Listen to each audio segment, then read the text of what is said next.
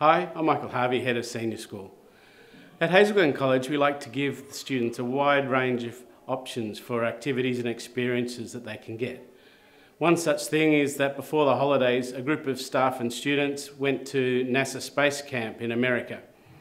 Today I'm going to get 3 students to give you their account of the trip, the wonderful experiences that they had, and the highlights for them.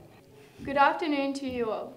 For those who don't know us, my name's Molly. I'm Sasha. And I'm Layla. On the 15th of September, 21 of us, including teachers, gathered together on a well-awaited trip towards Huntsville, Alabama to begin our space camp tour in America.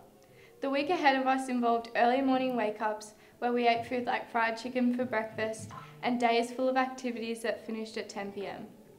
Some of these activities included team building, rocket making, Russian and American space culture, scuba diving, simulated space missions, the 1/6 gravity walk to feel what it was like to jump on the moon, stargazing, the leap of faith, and the flying fox. The multi-axis trainer used to experience zero gravity and much more. In return, we taught our leaders about Australian culture and slangs and Aussie classics like The Horses by Dale Braithwaite and Never Tear Us Apart by In Excess. All of these helped us to gain a better understanding of space and the tasks astronauts endure in order to be eligible in order to launch into space. We formed memories with our leaders and students from WA and Costa Rica that will remain with us forever, and overall it was one week out of the 2 we'll never forget. After we finished our week at the space camp, we visited the Bob Jones High School, where we got to sit down and eat in their cafeteria. Then later on, we met all the students. We went off into small groups and visited classrooms where we all had a chance to see how school in America was like, and the students had a chance to ask us questions. After spending the day at the high school, we visited Walmart for a bit. That was a massive highlight for us. Later that night, we went to watch the Gridiron game, and that was amazing. The halftime show was incredible.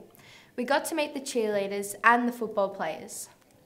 After that, we flew out to Orlando, where we got to visit Disney World, which was amazing. It was literally everyone's childhood dream come true. We also got to visit Typhoon Lagoon and Universal Studios. And some people went to the Halloween Fright Night, and others got to relax by the pool. After Orlando, Florida, we flew to San Francisco. On the first night, we went to a baseball game and then ended up getting lost in the city.